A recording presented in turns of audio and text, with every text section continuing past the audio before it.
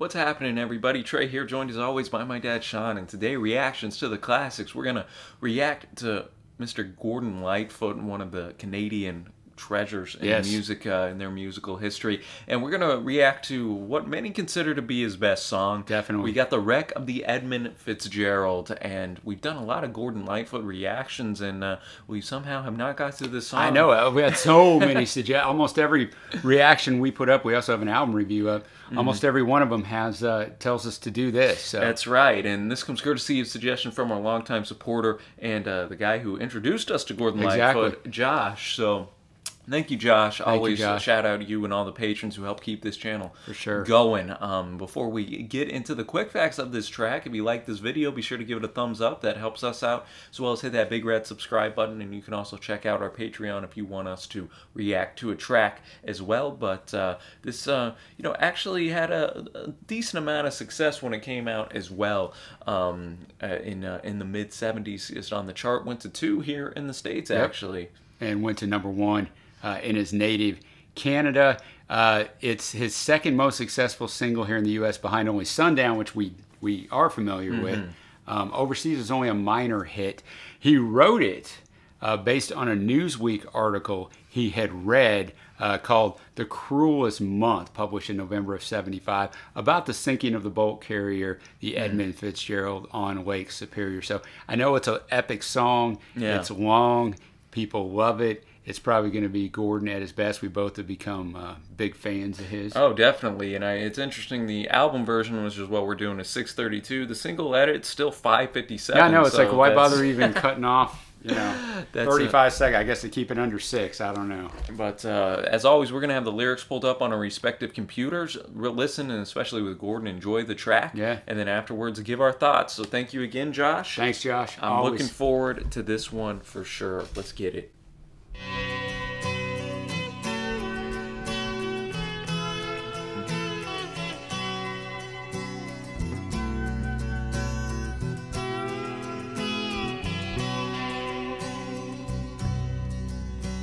The legend lives on from the Chippewa on down at the big lake they call Gitchagumi. The lake, it is said, never gives up her dead when the skies of November turn gloomy. With a load of iron ore, 26,000 tons more than the Edmund Fitzgerald weighed empty.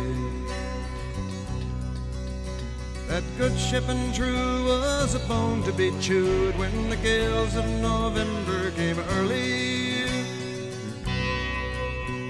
The ship was the pride of the American side, coming back from some mill in Wisconsin.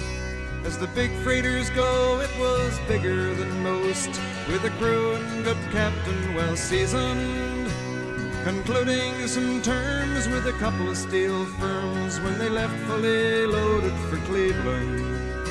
Then later that night when the ship's bell rang, could it be the north wind they'd been feeling?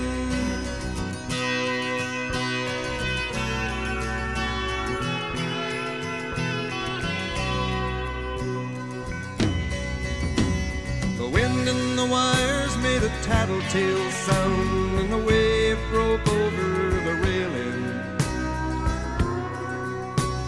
And every man knew, as the captain did too, 'twas the witch of November come stealing. The dawn came late and the breakfast had to wait when the gales of November came slashing. When afternoon came, it was freezing rain in the face of a hurricane west wind. Gordon taking us on a journey, man, which I appreciate because I know nothing of his story.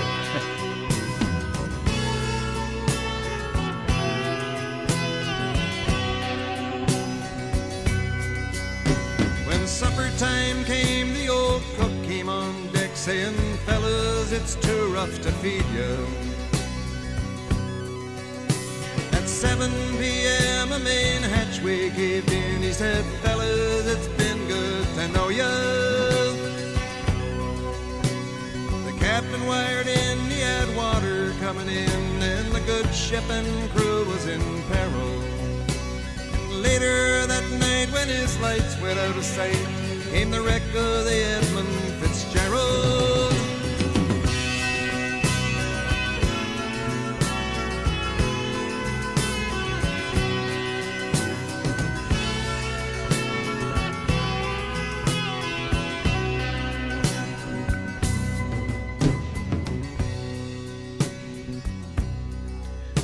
Does anyone know where the love of God goes when the waves turn the minutes to hours?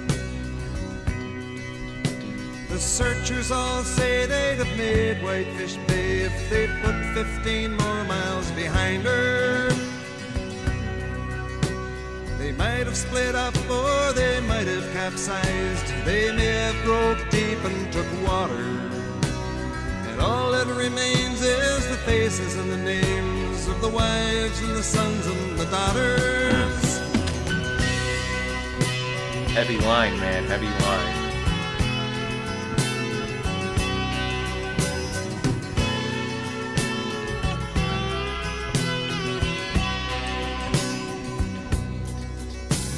Lake Huron rolls Superior sings in the rooms of her ice water mansion. Old Michigan steams like a young man's dreams. The islands and bays are for sportsmen. And farther below, Lake Ontario takes in what Lake Erie can send her. The iron boats go as the mariners all know, with the gales of November remembered.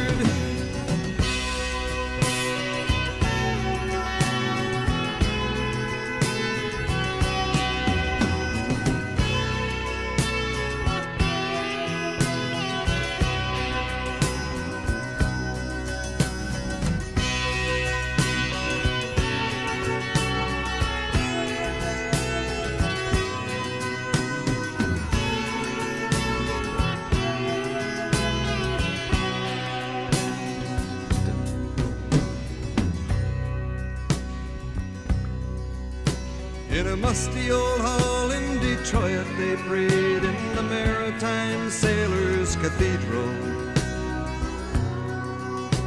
The church bell chimed till it rang 29 times for each man on the Edmund Fitzgerald. The legend lives on from the Chippewa on down of the big lake they call Gitchagumi. Superior, they said, never gives up her dead when the gales of November come early.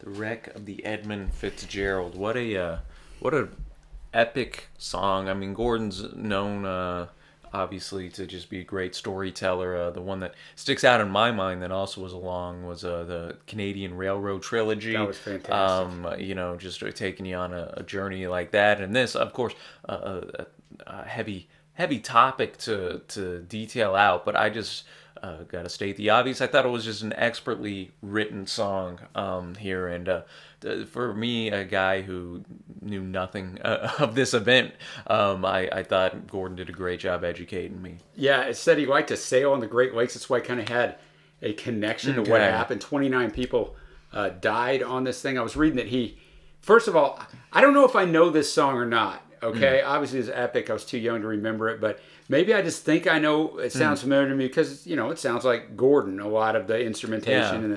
So I'm not sure if I know this song or not. If I do know it, I don't know it incredibly well. But I read that he was very nervous writing the song. He was apprehensive about getting the facts wrong.